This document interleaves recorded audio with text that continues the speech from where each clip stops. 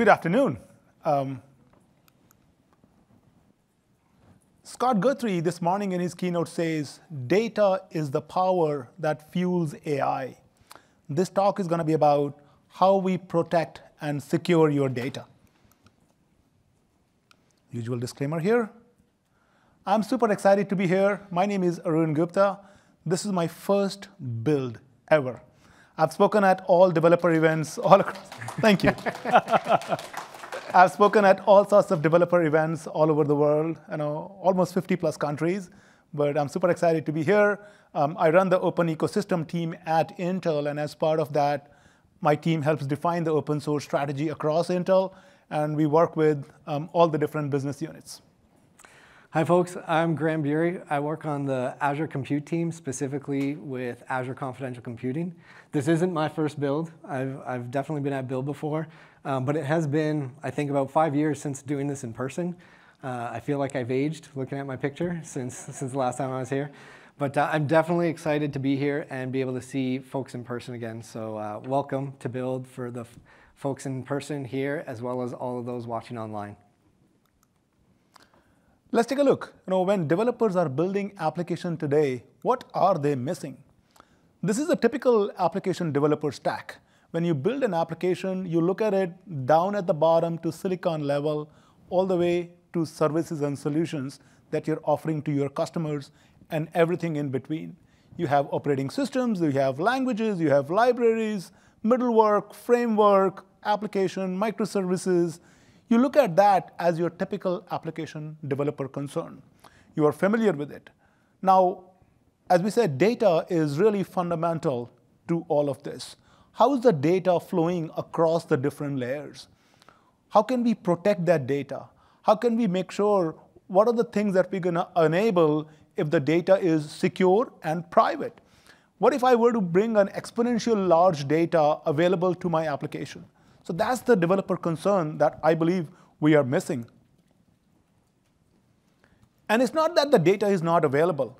The data is available, but the privacy and security standards and the regulation restrict access to the data of how much it is available. And particularly after Scott this morning said, data is the power that fuels AI, how would to enable AI? How it could be used securely with high confidence that I'm truly building the application, leveraging the data. Well, and now that we're in this era of AI, it isn't just the data. This is where we're getting into the models, the model weights, the components that go into your AI solutions. Many conversations that I've had lately are equally wondering how to protect the IP of these models and the trained weights behind them. It gets more complex when we get into conversations about who you're trying to protect from, whether it's the data or the models. Is it the cloud provider just to meet regulations? Is it the model developer because equally regulations can't allow that data to be exposed to the model developer? So we get into all of these AI-specific problems that never existed when we were trying to figure out how to just protect data. And this is going to constantly evolve as we look at it, because this is still a new field, very early in the days. Now, an important element, particularly when we are looking at AI, is not just the volume of data, but also the diversity of data. And the diversity of data, what it means is, I want to have data from all different continents, all different geographies, and they might have their own jurisdictions. They might have the ability by which they can share the data or may not be able to share the data, because that's what makes your model that much more real. Access to a real world data is so much critical to improve the accuracy of your model. Yeah, I definitely agree with that. And many solutions that we're seeing are originally trained and developed with synthetic data. And this is where there's sometimes a concern that you might not have a highly performant model when it's just based on synthetic data, especially in cases where people's lives could be at stake. This is like healthcare with clinical AI. And really trying to understand if the right data was used to train some of these models. I always think about the example with autonomous cars, right? Would you be okay driving in an autonomous vehicle that's only been trained on synthetic data, not actually having real-world road conditions built into that model and the AI that is powering that car? I definitely would have concerns. So there's an opportunity that we can improve the data sets that are made available for actually generating these AI models. Any thoughts there? Yeah, absolutely. I mean, I live in the San Francisco Bay Area. I've seen those autonomous cars driving around the city. It still freaks me out knowing that car has been trained on a real world data, but imagine the same car that is trained. Talk about diversity. Imagine the car that is trained on San Francisco data is deployed in a different city, in a different country. I don't think I'm going to go in that car. The relevance of the model is so much more important that way. So let's talk about what is Microsoft and Intel doing together to make this better for you. Something that we are super proud of. It's been a very long relationship between Microsoft and Intel that we have been working together. And so let's talk about the areas like confidential computing that really allows you to improve the security and the privacy of that data. So let's think in terms of what is Intel's vision for AI. We always believe in democratizing AI. What that means is making AI available and accessible to everybody. And we really look at the bottom of the layer. We have a very rich portfolio of hardware, from CPUs to GPUs to XPUs to FPGAs. How you want to build the application is a commodity hardware. It's available in a CSP. It's available in your data center. It's available in the client. It's available on the edge. How you want to leverage it is purely up to you. On top of that, we have libraries and software optimizations. Are you using PyTorch? Are you using TensorFlow, Scikit-learn, Onyx? Pick a framework of your choice. That's the reason Intel contributes to 300+ open source projects. Because our customers who consume silicon, that's how they consume it. So there are hundreds and thousands of engineers at Intel that contribute to these open source projects so that they stay fully optimized and leverage the best features of the silicon. Well, sometimes PyTorch is good, but oftentimes you need something built on top of that. Create me a reference architecture that I can compose with PyTorch and other toolkits to get it going. And that's where we've launched toolkits and blueprints that makes it easy for you to get started. There are about 35 toolkits that we are working on. Several of them have already been released. That makes it very easy to get you started. And last but not the least, really think of it in terms of a service model. And that's where AI solutions come out. So we launched Intel Getty, which was a service that we launched last year at Intel Innovation in September of 2022, which basically allows you to create a simple computer vision model in a very easy manner. So really think in terms of how data is critical across all of these and providing constant insights, because that's what makes your model and your AI processes more effective. That's one of the things I actually have been inspired working in this partnership with Intel, with yourself, in that years ago I always thought Intel was just a hardware company. And my mindset shifted to once I started realizing, hey, it's all about the end-to-end solution and how much Intel was actually involved in these open ecosystems with all of these components running above the hardware. So very, very cool to see. Thank you. Well, I mean, I've always been a software guy in my entire life. So when our CTO, Greg Lavender, reached out to me last year, Arun, I want you to build an open ecosystems team. Like, Intel and software, what do you do here? And here we are. I call myself as a chief storytelling officer, telling that story why Intel is relevant in the software space. We have been contributing to software for over 20 years. Intel is the top corporate contributor to Linux kernel for 15 years. We are among the top contributors to Kubernetes, OpenJDK, PyTorch. You pick an open source framework. And we have been contributing them very actively just to make sure, out of the box, wherever you're running, those platforms are optimized for you. Now let's talk about confidential computing, because this equally plays into that open source and global community type ecosystem. So confidential computing is a term that was manifested several years ago out of Microsoft. And then it was an initiative that no one company could do alone. So Intel and Microsoft partnered together to start up the Confidential Computing Consortium. This is where multiple organizations, you can see here just a subset of them, cloud providers, hardware vendors, solution providers, all come together to figure out the standards, both for terminology as well as technology that we want to consider that confidential computing is a standard for the industry. And this isn't just running in the cloud. It's the cloud, the edge, it's everywhere.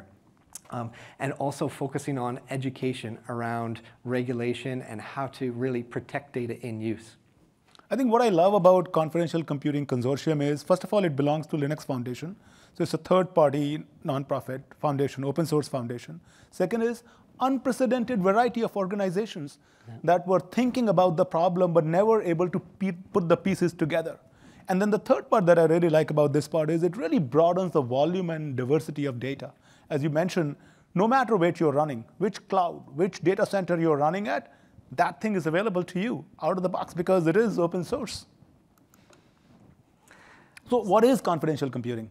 To get into the specifics, this is what the definition is from the Confidential Computing Consortium. It's specifically the protection of data in use by running in a hardware-based and a tested trusted execution environment. It comes with some of these assurances around making sure you can only run authorized code on your data. That's that step of attestation that we can dive into. And it's not just down at the hardware layer, it goes through the layers so that you as developers can build in that trust within your applications so that you know you're running in one of these trusted execution environments with memory encryption, with keys that are bound into the hardware. And this is the type of environment that we believe is the future for protecting data while it's processing. So while we think in terms of data that at rest and in transit, what it's adding is the in-use aspect as well. While the data is in the memory, for example, how do you protect it? So that's the critical element here. Yep. Now, confidential computing and open source goes hand in hand because it really demands that transparency. It really demands how the full stack runs, especially in the cloud, because that's where all the developers are getting started. So because of the unprecedented amount of organizations that are running together to make this successful and open source elements, it really goes very well with the entire philosophy. Yep, exactly. And you mentioned there the data at rest and in transit. Those are solutions that we already have in the cloud. These have existed for years. Being able to encrypt data when it's in storage or TLS encryption on the network. While data is in use was always that gap. It needed to be unlocked for processing within your applications. Well, now we have this new innovative hardware that we're actively deploying in Azure. Intel has been a partner with us. We've had this type of hardware available in Azure for several years now. And that means you can have security at runtime while your applications are processing on data. And I mentioned before, those hardware encryption keys are actually baked into the CPU.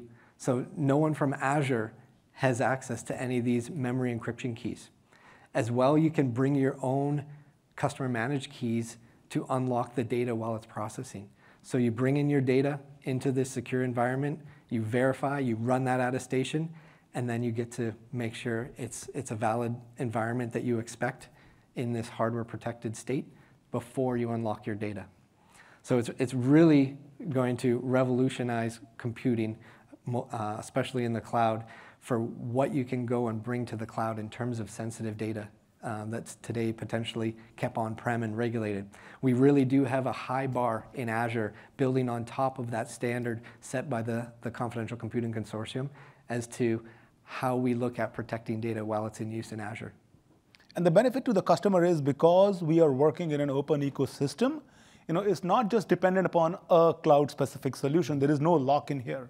If you are operating it using confidential computing protocols in Azure, you could just extend that to multiple clouds as well. You can even bring your own hardware and set up the attestation mechanisms right there itself. Okay, so we talked about the background with confidential computing.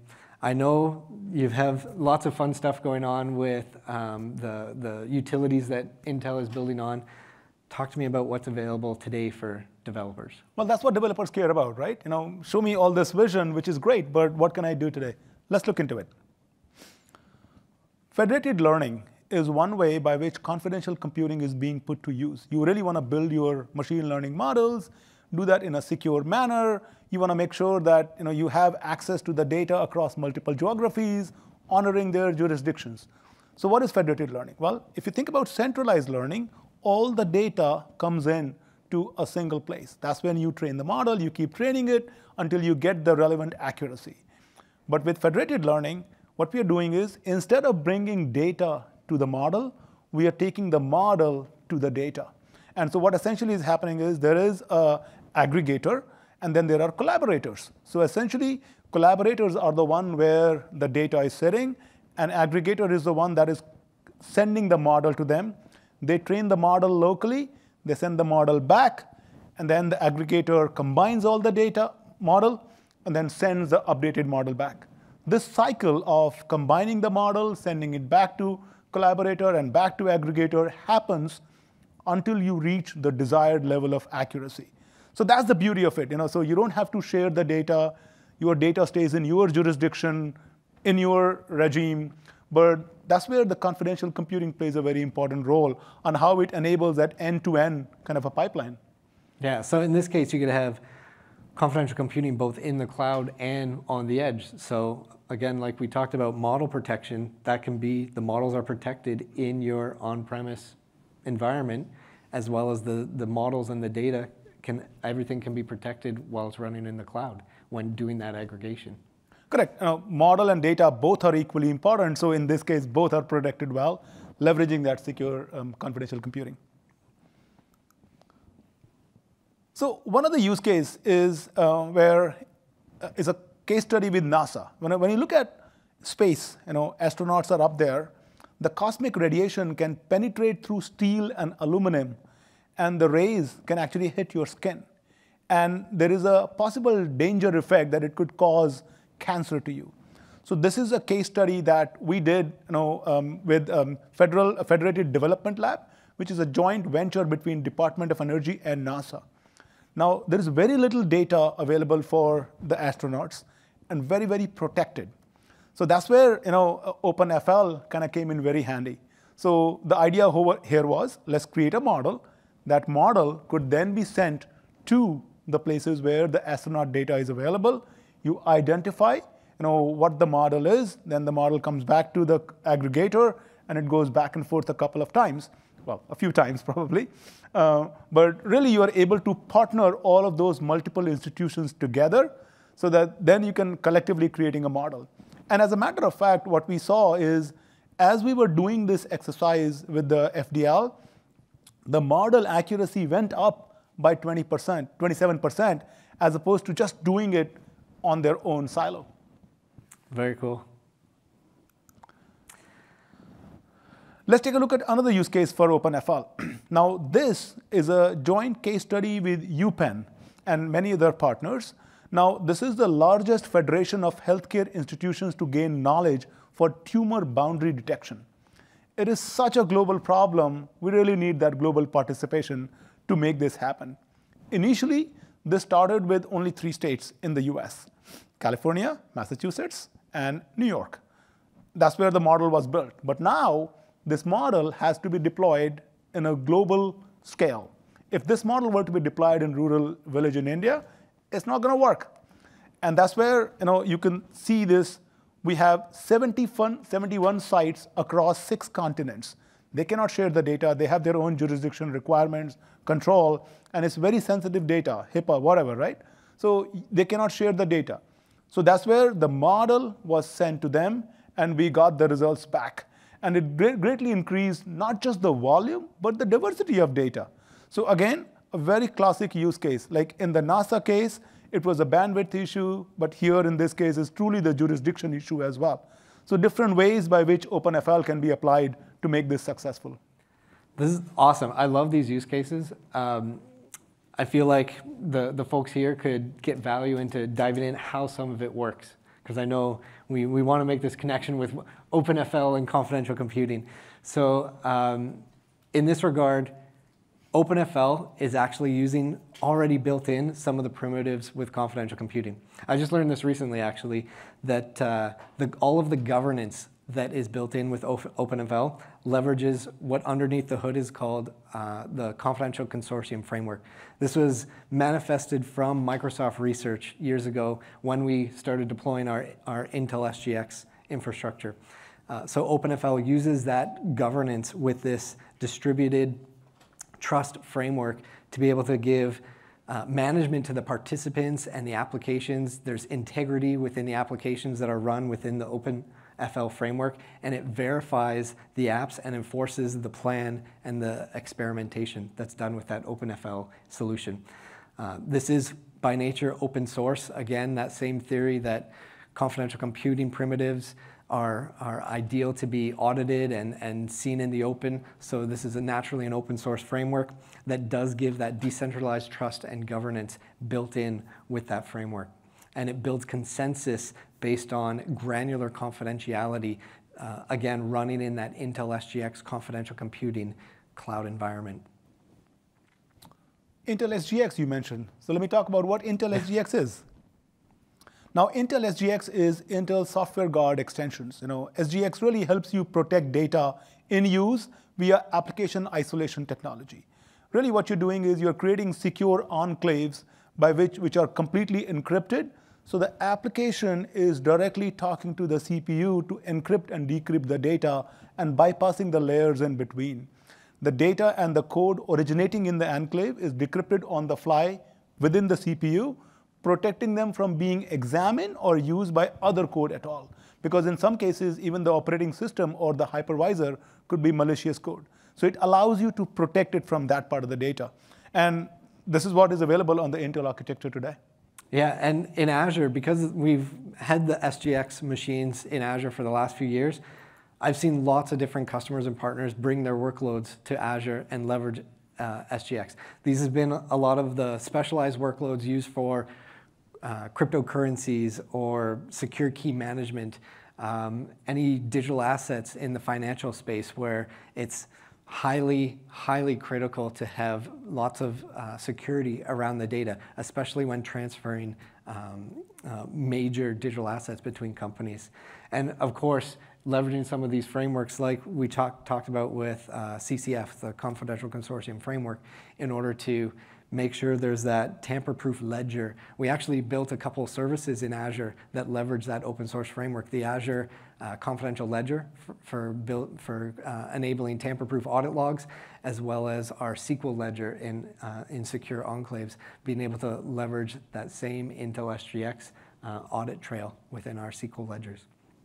With Intel SGX, you download, you get started with the architecture. You have to write application code to enable SGX exactly to the line by which you want to encrypt or protect, essentially. Well, that's where Gramine kicks in. It really requires a little bit more sophisticated engineering, but Gramine, I say, is the way by which you easily commoditize SGX. Now, developers don't need to be very skilled for effective partitioning or code modification for Intel SGX environment, which it requires if you were to leverage the capabilities of SGX. Gramine is an open source library, part of, again, the Confidential Computing Consortium, that makes it very easy for you to use SGX. So essentially, as you see on the left side, you get your application, unmodified application, you wrap it up in a Docker container, and the Gramine library is bundled along with it, and that's what exactly is giving you all the capabilities that you would expect from SGX. And developers can provide an optional manifest. Gramine would automatically create it for you, but otherwise you can provide an optional manifest file to configure the application environment, isolation policies, and Gramine automatically does the rest. Intel has pre-optimized many of the most popular open source frameworks, as you can see on the right side, and many of these are actually available now in the Azure marketplace. And talk about the maturity of Gramine.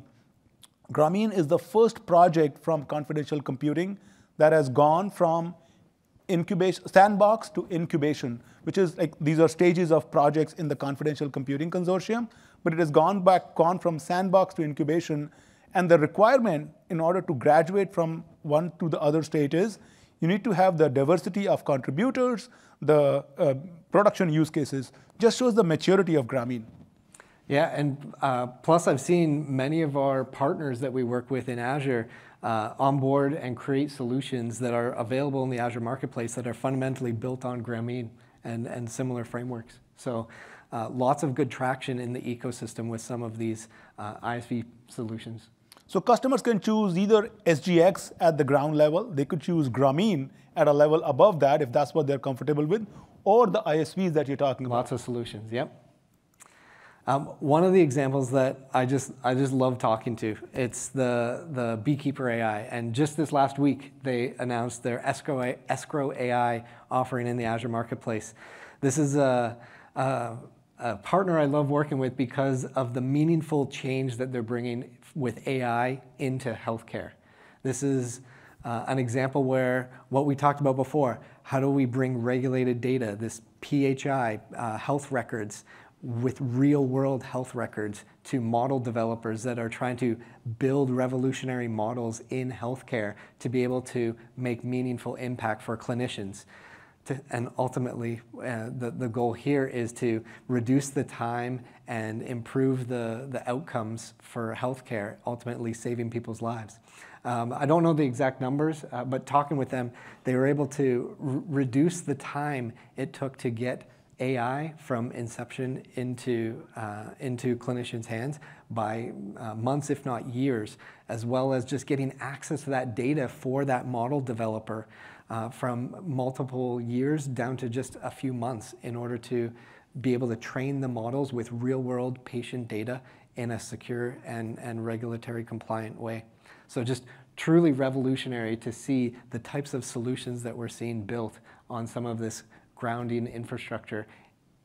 Again, building that innovative AI in a privacy protective way. The fact that I love about this part is, we could create any fancy technology, but when it starts to change the world, when it starts to make the world a little bit better one at a time, I think that's when it becomes a lot more humbling that, it's something a lot more meaningful. It's very, very cool, yeah. So, we talked about some things that are already being done. Can we get some inspiration to what's coming next? Let's take a look. Now, we talked about SGX, we talked about Gramine, we talked about ISV, multiple ways by which you can operate upon it. Let's talk about Intel Trust Domain Extensions, or TDX as we call it as. Now, it introduces a new architectural element to help deploy hardware-isolated virtual machines, called as trust domains. Unlike SGX, it is a virtualization-based confidential computing environment. With TDX, the entire virtual machine is isolated in a confidential computing environment. SGX is great where you have to kind of architect your application, engineer your application, use it Gramine library. TDX is excellent for a lift and shift kind of environment. You can really isolate the VM from VMM, hypervisor, and any other non-technical, non-trusted domain software on the platform to protect trusted domain from a broad range of software attack. Even the operating system that is privileged in other environments could be considered malicious, and you can define those boundaries. So this really helps assure workload integrity and confidentiality by mitigating a wide range of software and hardware attacks, including intrusion or inspection by software running in other VMs. Yeah, and for me, this is where customer diversity and flexibility and just options come into play. If you want to have really fine granularity and go down to lines of code, you have that option with SGX and even SDKs that are available. If you're bringing a legacy workload that you might not even be able to change some of the app components just because they're already shipped and you don't have access to that code, well, TDX is a way that you can bring your entire workload just in the VM. And again, take advantage of that same memory encryption with the hardware keys that are baked into the CPU. So all of the confidential computing solutions have that same underlying zero trust construct. And of course, the ability to verify the environment with attestation. And attestation is a really important part because Intel takes zero approach trust very seriously. So SGX and TDX are technologies that enable that, but the trustworthiness of TEE, or the trusted execution environment, really comes from that attestation capability. And what that means is somebody else is telling you that this data is secure.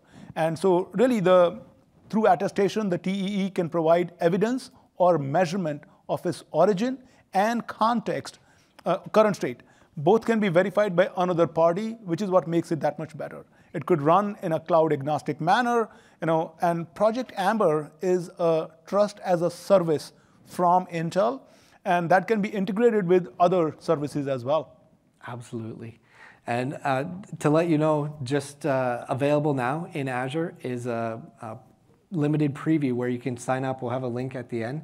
We already have Intel TDX up and running in Azure, and it already has built-in support for Project Amber for attestation. So you can choose between the attestation that Microsoft provides with our Microsoft Azure attestation or using Project Amber from Intel. So again, flexibility and choice for customers. That's always our mantra with confidential computing offerings.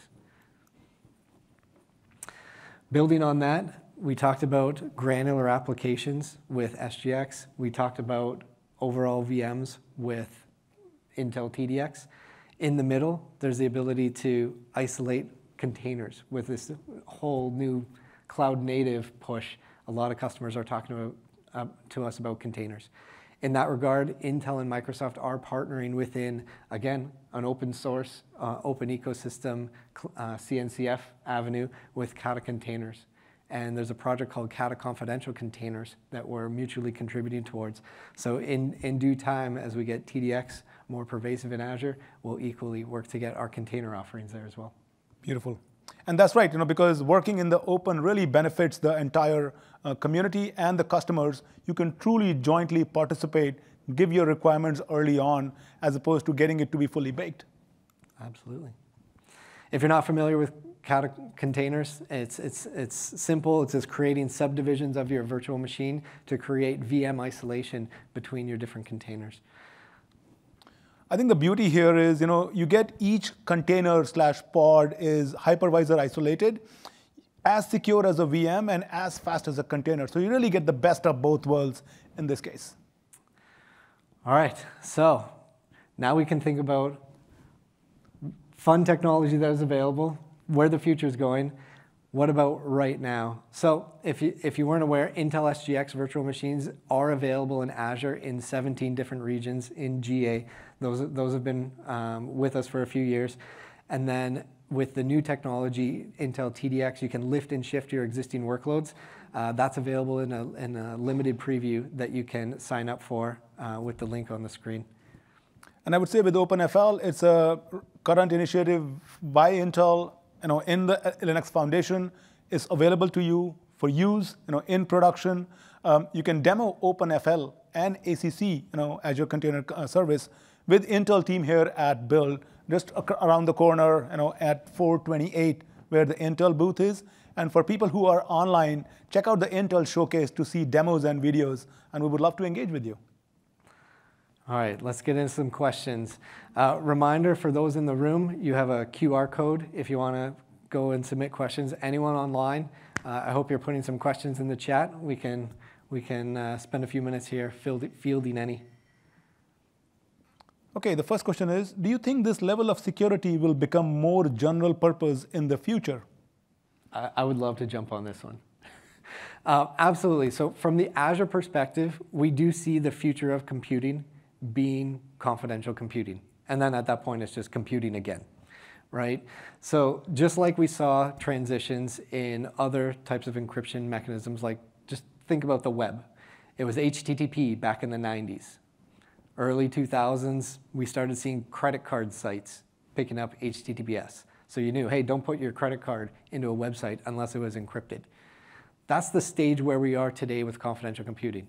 If I could flick a switch and have all of cloud and edge infrastructure instantly updated with these capabilities, that would be fantastic.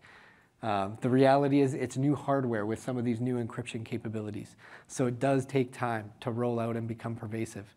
So with that said, it is that phase of, hey, is this like a website with credit card purchases? Well, those are the workloads, those very sensitive workloads that are either regulatory, healthcare, finance, public sector. Those are a lot of the workloads that I see today. Eventually, over time, absolutely, this will just be the new de facto standard for compute in the years to come. And the way I see this is that really, you may not have to worry about it, but somebody will be worrying it on your behalf. So companies like Microsoft and Intel will continue to innovate so that in Azure, you have TDX, SGX, Gramine, whatever capabilities we come together, they're available to you and up-leveled for you so that you can just continue to say, I'm using HTTPS, because I know behind the scene is using the confidential computing layers and I'm golden. So as a developer, your concerns may not be directly relatable, but somebody will take care of it. And it's always something that you can verify too, if it's meaningful for you or the customers and partners that you work with. Next question. Is there any human review abuse detection, RLHF, that may compromise data confidentiality? I'm not sure I know what RLHF means. I don't know too. Well, I think we can try to target the answer otherwise. I think the data confidentiality part, would likely be more automated, in my opinion, because the attestation mechanism and all of those need to kind of stay in there. Where it might make more sense is, as the models are being generated, how do you tag the model? How do you make sure the right metadata is being identified over there? That's where a human element would be there. Because in this case, if you start putting human element in there, it's not gonna let you scale. It's not gonna let you be more seamless. Particularly if your model is running, say, in the pen case, 71 sites across 6 continents. If you have to start injecting human into each process every time the model is coming back and forth, the whole idea here is use automation to your benefit and automate the heck out of it, where it's just automated so much you have secured it, and then make sure you're doing the regular auditing to ensure the confidentiality and the integrity.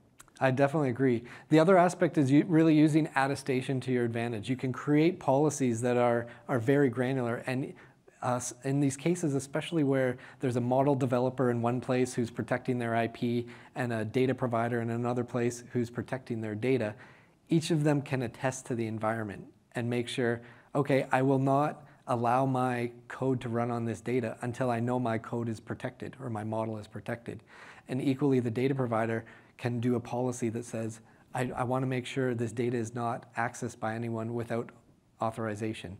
So you can keep very fine-grained controls through policies in your attestation as to who can actually access the data or the models at different points in time.